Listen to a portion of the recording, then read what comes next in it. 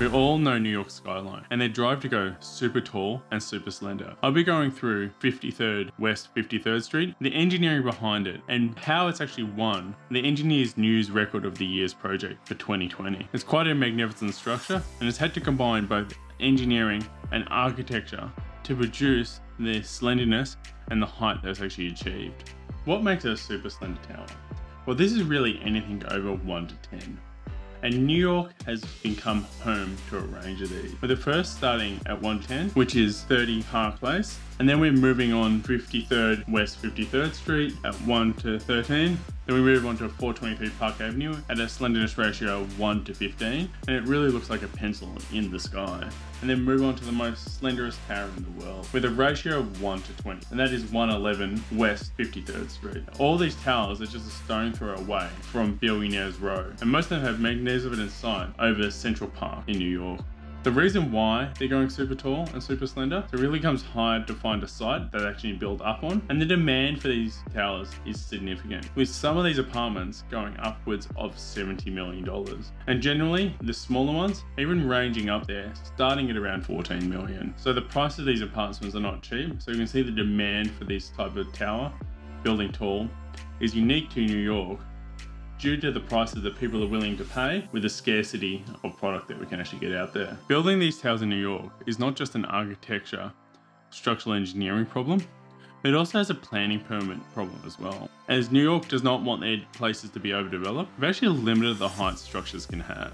However, to overcome this, what other buildings can do, they can purchase air rights from around them and essentially stack them on top of each other to increase the height that they can develop to. This does a number of different things. It essentially prevents the local towers from being built out, so you can build their tower high and still get good sites from all around, but it also means that New York will not be overdeveloped, which is what they're actually concerned about. This is a unique feature of New York and makes it hard to plan these giant towers, as not only do you have to find a block, but you also need to be able to buy those air rights of the adjacent properties to allow you to build to the height that you need to.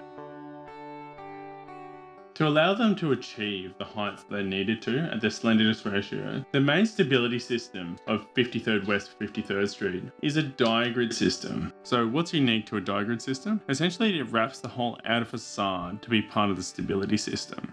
And through its zigzagging shapes, it allows forces to flow through the structure. So instead of forces coming in and bending and trying to turn around corners, as typical with most columns, you essentially have these zigzagging columns as you go down the structure. So it allows forces to flow through in either compression or tension, making it a really stiff element. And as it is the outer skin, it has the biggest lever arm possible to stabilize our structure as well. As you can see here, I've highlighted some of the Diagrid elements in 53 West 53rd Street, and it's really integrated into part of the facade of the structure. The structures essentially combine both engineering and architecture to create a masterpiece. And these can be seen in many of the features around the world and are generally expressed in the outer facade of the structure. So if you're looking at the skyline and you can see the zigzagging shapes of the tower as you go up, you can see that they are actually more likely to be a Diagrid as they're actually expressed on the outside of the structure. And these are both unique, not just to New York, but around the world, and are some of the most iconic buildings that we can see here today. Something is also unique to this tower was when they were first modelling it out, they realised that these zigzagging columns required a lot of reinforcement. Due to its height and its slenderness ratio, it needed a lot of structure to stabilise our building. It was actually leading to congestion problems. So what they did over a number of months was essentially put BIM models together, essentially modelling the structure in 3D to see where the reinforcement would go, to make sure they're actually able to construct it and actually pour the concrete without honeycombing occurring. Although they were able to make it work, they were realising that the nose of the structure, essentially where all the zigzags were coming in, were really congested. So what they came up with was essentially these steel nodes where they're about to drop them down into place and allow them to set out the reinforcement quite precisely and stop the heavy congestion in these locations. These were later nicknamed the glove, as it would essentially be put down and essentially set up the jump forms for each location beyond that. So as we can see, it both eliminated some of the congestion in these locations, made it easy to build and set out that reinforcement, and also allowed the structure to be built quicker, as these nodes would have been heavy on site time to be able to put the reinforcement locally. These were further refined by steel fabricators later on, to create the most efficient structure possible in these locations. Despite the rigidity of this structure, During wind tunnel testing, it was found that it was subject to the vibrations of the structure. So when people inside the top of the tower, they'd feel the tower walk backwards and forwards. So to be able to overcome this, essentially they needed to place a tune mass dampener in the structure. So what does a tune mass dampener do?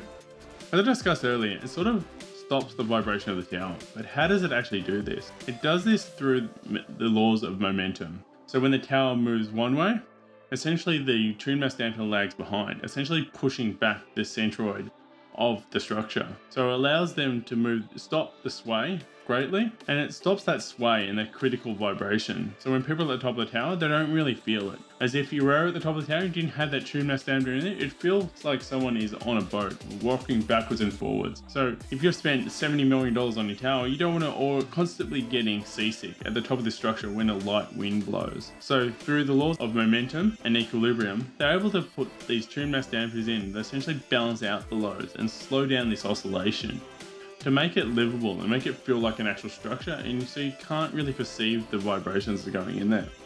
Of course, there is still some movement and it can be some quite big sway, but provided it's moving slow enough, you don't actually feel those vibrations. And this is where the tune mass dampener comes in to its own to really solve these problems. 53rd West 53rd Street is a masterpiece on the New York skyline, and especially how it integrates with the Museum of Modern Art are just some of the reasons behind why it won ENR's Project of the Year. And I've just covered some of the brief details of the engineering behind some of these super tall, super slender towers. The taller and slenderer they go, the more complex engineering is required to design them. So if you do want me to cover in more detail some of the engineering topics behind designing these super tall towers, please comment below. And if you have made it to this point, please smash that like button, as it does help me out and helps to get it out to more people. And if you haven't subscribed, hit that subscribe button and ding that bell to get all updates. Anyway, I look forward to seeing you next week. Bye.